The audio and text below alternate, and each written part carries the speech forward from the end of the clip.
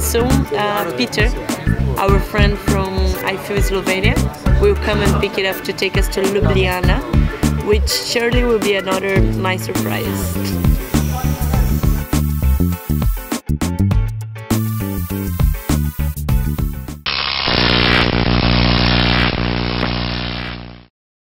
Shut up and sit down.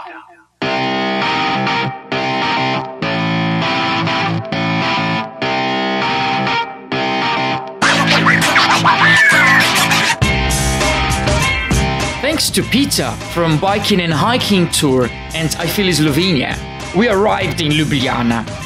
We were straight away in love with the city and we couldn't wait to start exploring around. The first thing we did was a free walking tour, which is not exactly free, but you can get more information on our website, themonthlyfeelings.com. The walking tour is great to get good information about the city, which definitely makes your stay much more enjoyable. After that, we felt a lot more prepared to tell you more about this lovely city.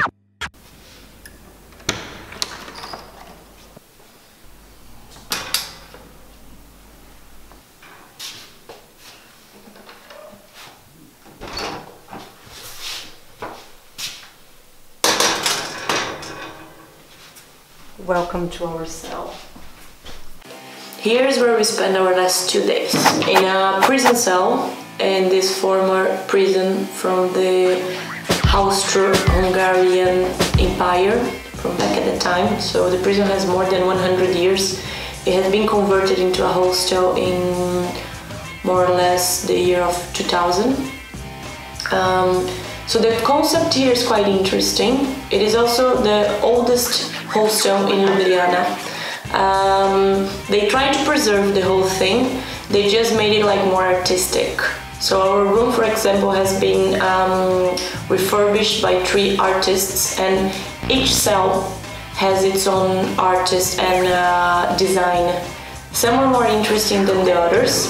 We had a chance to visit some different cells, and I think ours is not the most interesting one, but still it makes the job. I mean, you really feel you are in a prison cell. It's a bit claustrophobic, especially first time when you enter here. You realize like you have these metal bars everywhere. It's not the most comfortable room. Not the most usual room as well, because you don't have hangers for the towels and many things, but still is a very interesting environment. And what we loved the most were like the staff of the hostel and also the location. So we are in the heart of this artistic neighborhood called Ljubljana, Metelko. Okay, that thing that Thiago said. We're in the heart of this neighborhood, which is the artistic heart of Ljubljana. The whole place is full of graffiti, galleries, artists, and it's really interesting. And the hostel is part of that as well, of the history of this place. Metelkova is an autonomous social center and the former headquarters of the Yugoslav National Army. It was squatted by independent artists in 1993, and today you'll find many activities over there, such as galleries, bars, studios, space for designers, cultural organizations, and many concerts. Needless to say, we loved staying in there. Then we went on exploring the city with our bikes, and we loved the fact that everybody rides bikes over there. That way, we didn't feel like the 2 crazy dudes on a bike, but like a normal citizen. Right, so we are the 3 bridges. That's pretty much the main point of Ljubljana. Basically, this 3 bridges wasn't always 3. So they first did the main one by wood back in the days, which is 1842. You can see the date over there. It resisted like an earthquake, a big earthquake, all the heavyweights from cars, horses and everything. So it was a strong bridge. They then changed it for a stone bridge, and then the traffic started increasing. And they called another architect, and so they did something like a contest. That's the word I'm looking for. So they did a contest about what to do with the traffic, with the increasing traffic in the city, and the architect that won, he had this idea of leaving the bridge, the main bridge, and just did one on the right side, another one on the left side, very near to it, so pedestrians could use it.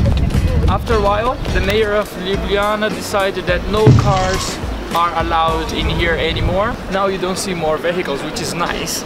And at the beginning this wasn't very well accepted by locals, but eventually it turned out to be the greatest idea of the mayor.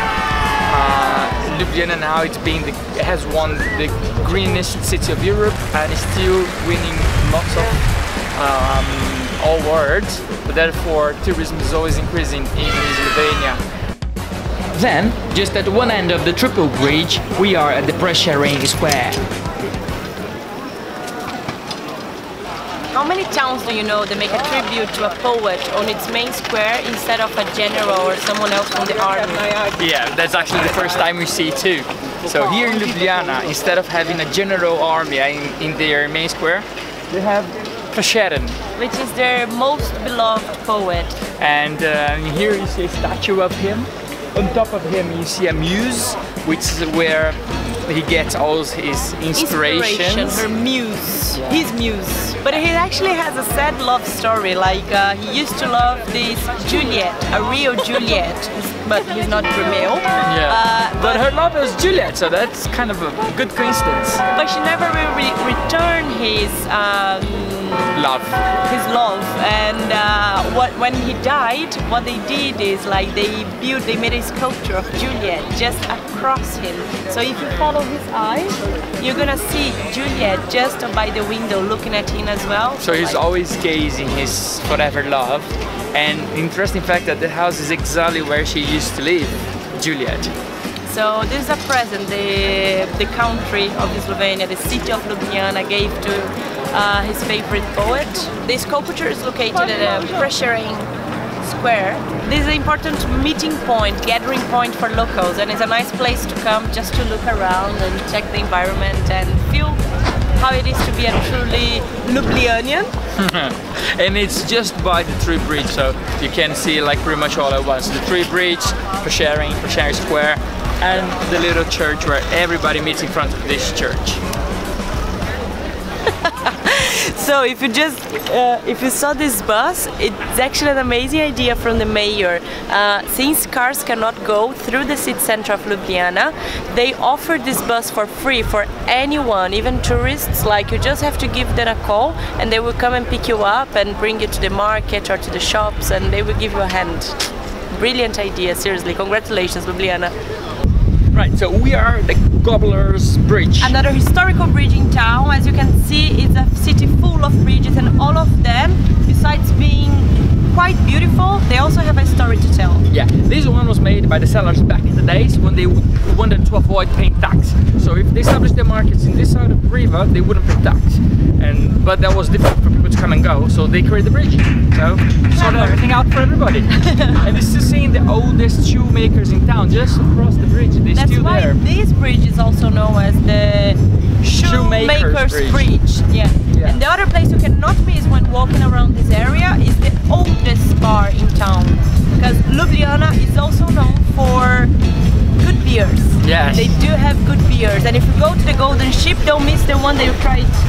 Yes, I tried Bovak and Union, both of them really good. Also, they have one made by a couple of Australian people. They came in town, they love it. Now, yeah, and now they made it the human fish beer. Try it, you're not gonna forget. Future. Fun fact about Ljubljana, actually Slovenia and Ljubljana. You know, Slovenia is the only country in the world that has love in its name, so it's Slovenia. And Ljubljana in fact means the beloved, so it comes from Ljubljana, which means beloved. So it's definitely a lovely city.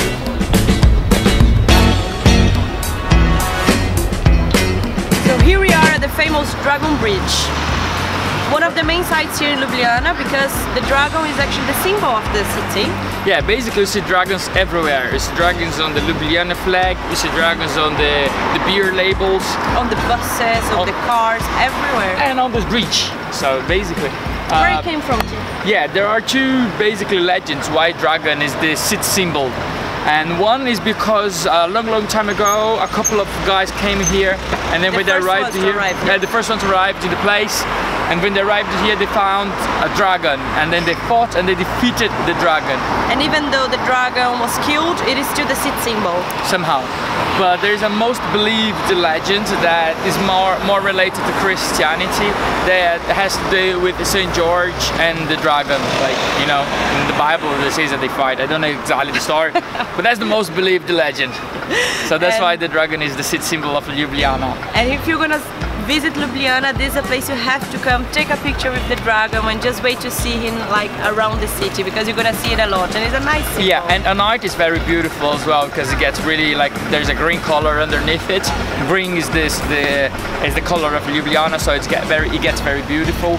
But there's also an urban legend about this bridge. It says that if a virgin crosses it, the dragon will waggle its tail, you know, but nobody has ever seen the dragon waggling the tail, so we don't know if the legend is false or if just there are no virgins. Yeah, it's stupid legend, whatever. It's just like, don't miss this bridge, okay?